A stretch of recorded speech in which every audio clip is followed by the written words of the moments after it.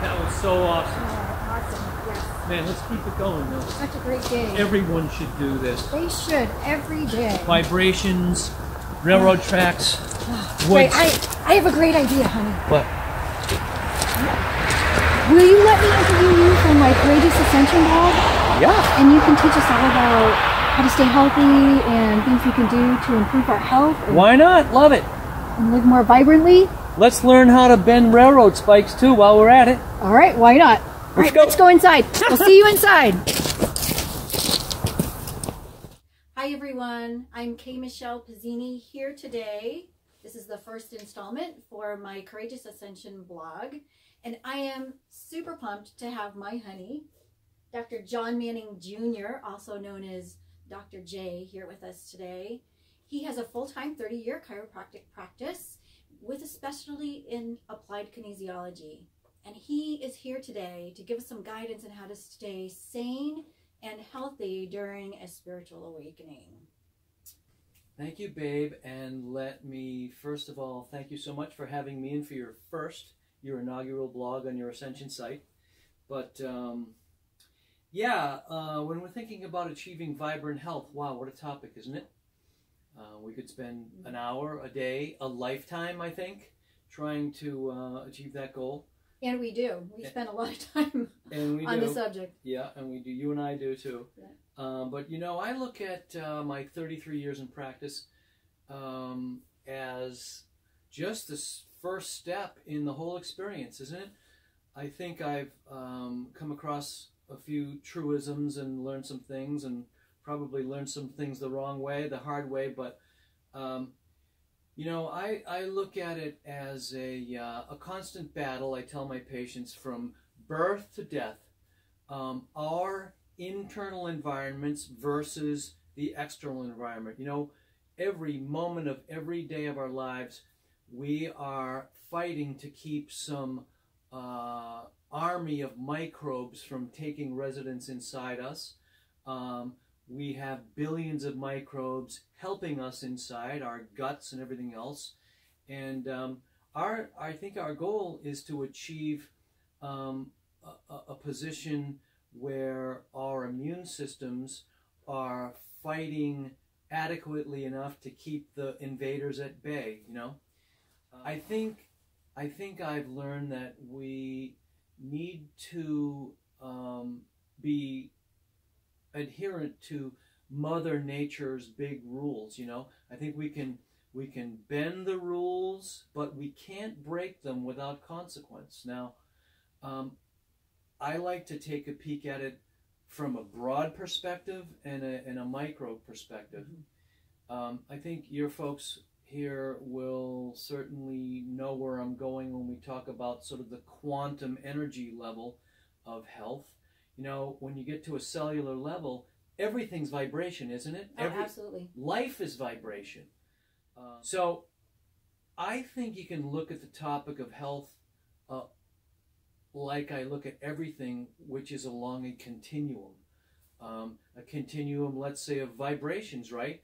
Let's start at 0 vibration, or death, really, along a continuum to 100% functional healthy vibration, which is the direction I guess we're all trying to head in. I don't think anybody's there, and if we're watching this, no one's there. We're somewhere in between, aren't we? And I think everyone's trying to get to that level, aren't they? Hopefully. Yeah. So we realize then that life is energy, and our vibrations are really our signatures, aren't they? They're like our fingerprints. Absolutely. Right. And Western medicine knows this in its own way as well. I mean, MRIs, CT scans, electrocardiographs, electroencephalographs. These are all tapping in to the body's innate vibrational energies. All solid matter is made up of definite particles arranged in some kind of crystalline structural organization called a lattice. And there's a crystallinity of all living organisms.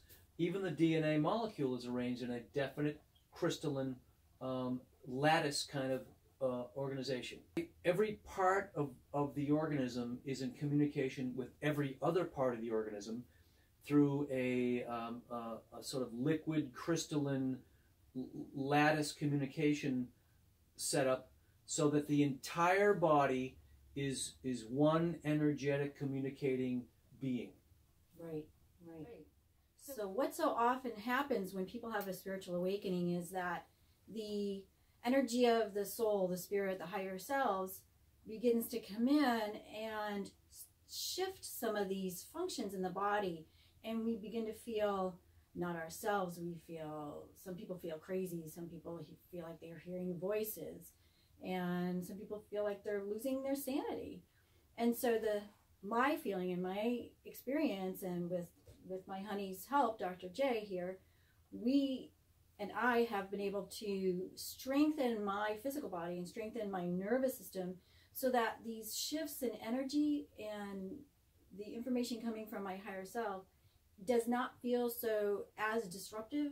My nervous system can handle this change and this shift as we increase our vibration, right? As we increase our vibration, some of the denser energies, molecules, waste products in our body literally start to want to fall away, but they come up first to fall away. So this is some of the experience that's happening, and it can be confusing at best and disconcerting. So Dr. J is going to help us figure out how we can raise our vibration through the physical vehicle, so that we can stay on top of this and do this with a smile and optimism.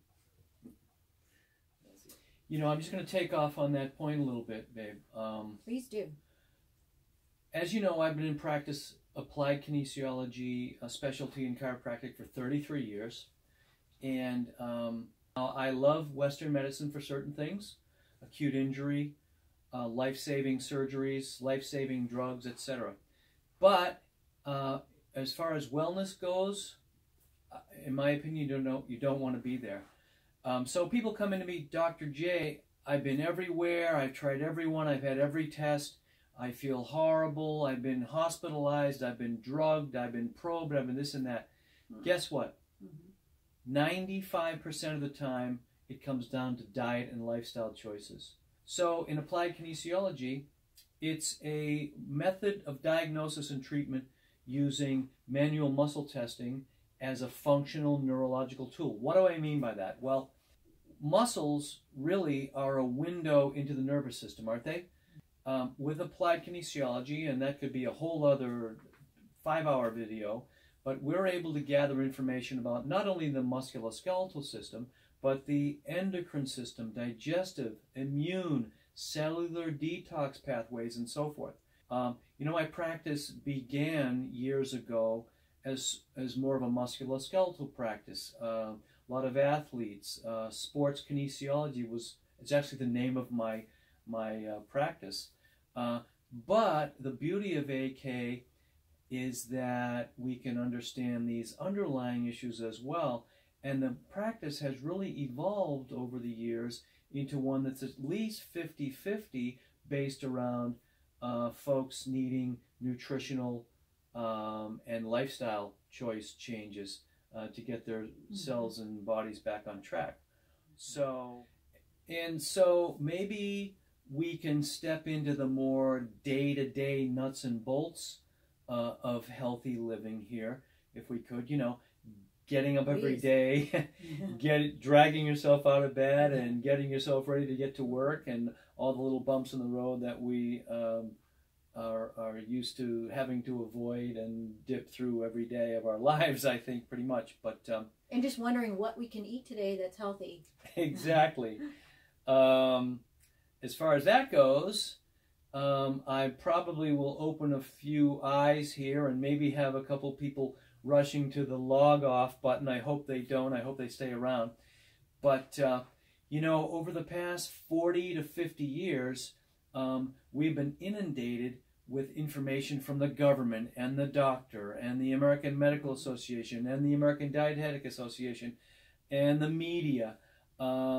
And the point has been drilled home to us that we need to reduce our fats and reduce our cholesterol intake and live off carbohydrates and so forth. Well, I'm here to tell you that that is all wrong. And we won't go into it deeply, but it's that information has been based on a lot of faulty data, and to tell you the truth, a lot of lies. So with their genesis in corruption, power, and money. Big food, big pharma, big government. I'm going to leave it at that. But here's the truth of the matter. For most of us, what we need to do is drastically decrease our sugar and carbohydrate intake, drastically increase our healthy fats, and add, get this folks, a good healthy dose of salt to our foods again. Now I know the doctor has told you, please avoid salt at all costs. I would say maybe 5 in 100 people should do that who are sensitive to salt. 95 in 100 who haven't been using salt will get far healthier when they add it back in. And I find this a lot in my muscle testing practice. Folks who come in with heart issues, congestive heart failure and this and that, high blood pressure and so forth, have all been told by their doctors, stay away from salt, it's going to raise your blood pressure. Most of these people, when I muscle test them with salt on their tongues, go stronger than a bull. And by the way, I don't just mean white table salt with sodium chloride and a little iodine. That's no good. I want broad spectrum, 60 or 70 trace minerals, and that comes from things like good sea salt, pink Himalayan salt, and so forth. Okay, so you know what? I'm going to tell your folks exactly what I tell my patients. I read this quote a million years ago, and I use it almost every week. Eat only foods that rot, spoil, or decay, but eat them before they do. That about sums up what we ought to do in our diets, okay? Our diets in America are full of processed foods that last 9 years on the shelf, hydrogenated oils that are brutal killers because of inflammatory effects they cause on the diet, colorings, preservatives, etc. All things the body has not been designed to handle. You know, there's a very famous study called the Framingham Heart Study, was begun in 1948 in Framingham, Massachusetts, 10 years before I was born. It's still going. They're in the third generation of a study of health and heart health in these folks, based around diet, lifestyle, and so forth. Now, there's been a lot of interesting data out of that study. A lot of it has been skewed and biased a little bit in the recommendations that we've been getting out of the government for years. I want to read a quote out of this. Is a quote from Dr. George Mann, who was a major researcher in the Framingham Heart Study. He went on record saying this: the diet heart hypothesis that suggests that a high intake of fat or cholesterol causes heart disease has been repeatedly shown to be wrong. Yet, for complicated reasons of pride, profit, and prejudice, the hypothesis continues to be exploited by scientists, fundraising enterprise, food companies, and even governmental agencies. The public is being deceived by the greatest health scam of the century. This is from the great book by Dr. David Perlmutter called Grain Brain. I love that book. I sent copies to all my family. Yeah.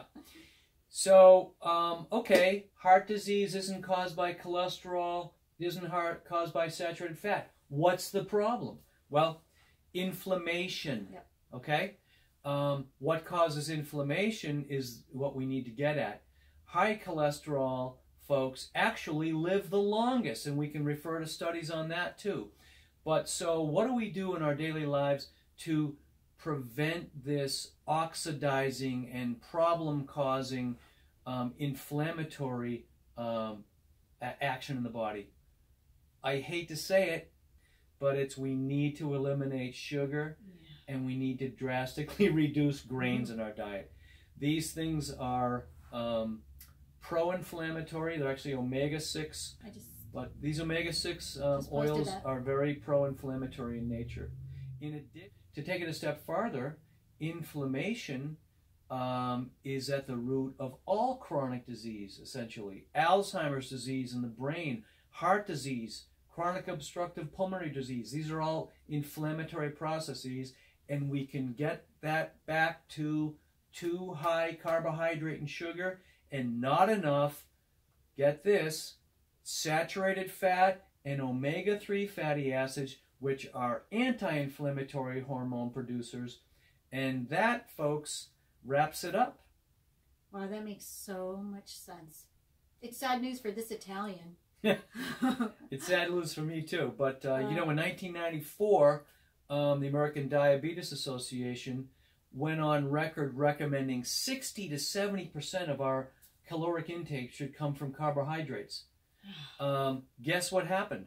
The diabetes rate doubled from 1997 to 2007. Direct result of our increase in carbohydrate intake and decrease in good, solid, healthful fats. You know, humans have thrived on fat for over 2 million years. So why in the last 50 should we go against that DNA and genetic blueprint that has set us up to thrive for so long? So I guess if I were to wrap up just the food portion of this kind of daily life, let's go for good, solid, healthful fats, which are basically omega-3 fats, and believe it or not, good saturated fats, avoiding processed fats and vegetable oils in that aisle in the supermarket with the corn oil, soybean oil, canola oil. These are terrible for the heart, terrible for the brain, terrible for the blood vessels. I guess we want to make sure we're having enough good soluble fiber and vegetable source nutrients in our diets every day, nuts, seeds, etc.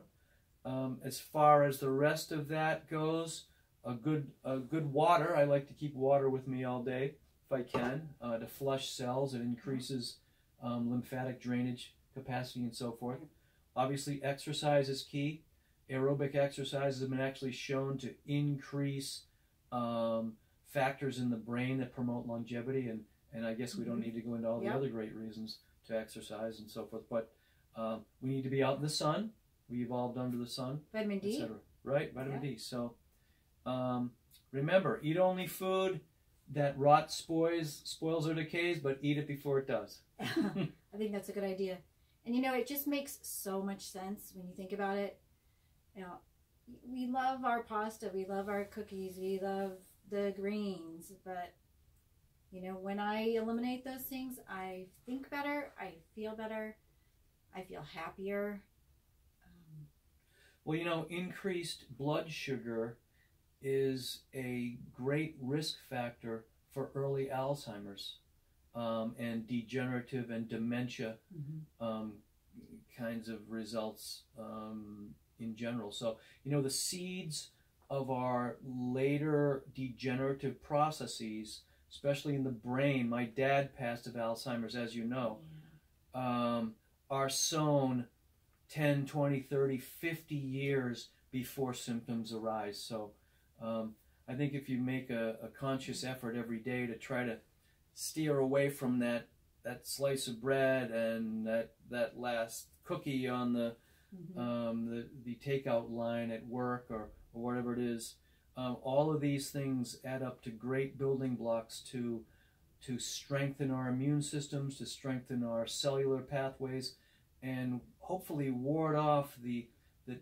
terrible degenerative processes that we see so many of folks in the 7th and 8th decades going through. You know, there is no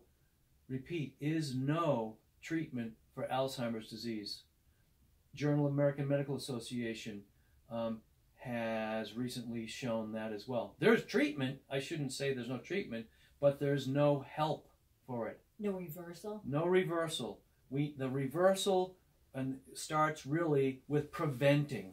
Once you get there and that plaque forming in the brain and inflammation throughout the system, unfortunately in a really deep downward spiral at that point. Absolutely can reduce systemic inflammation. Once you get degenerative breakdown in the cells in the brain, though, I think it's a tough thing to hope that we can reverse. Wow. The seeds have been sown 30 years before that.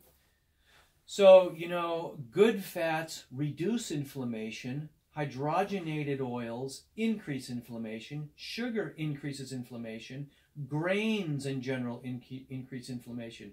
Saturated fats are absolutely pivotal for vibrant health. Mother's milk is over 50% saturated fat. Cell membranes are nearly 100% composed of saturated fat. Our brain is 66% fat. That's right. So I'll add one more piece of this puzzle.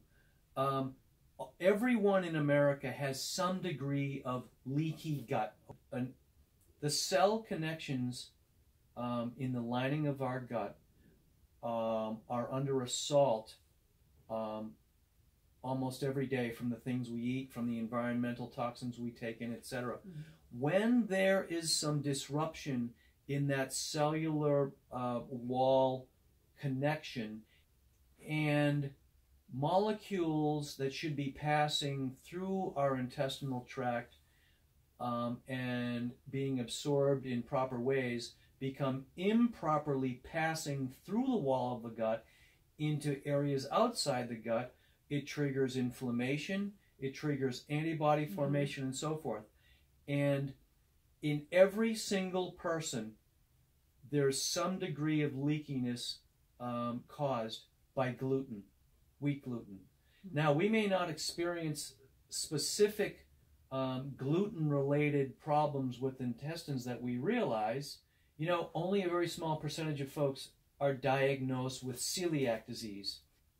But in a 2015 study conducted by a Navy research team, it was found that all persons have some degree of leakiness of the gut caused by gluten. Whether we have specific digestive complaints or not, that's a fact. That then translates into increased inflammation, which increases risk to all manner of degenerative diseases that we've talked about. So gluten's a no-no. Right, and you said, you'd mentioned the patients that come to you saying, Dr. J, I've been to doctors and nobody's helping and I feel awful, I feel like I'm dying. And you've told me in the past that the reason why they feel that way is very often they have a gluten sensitivity and they have widespread systemic inflammation.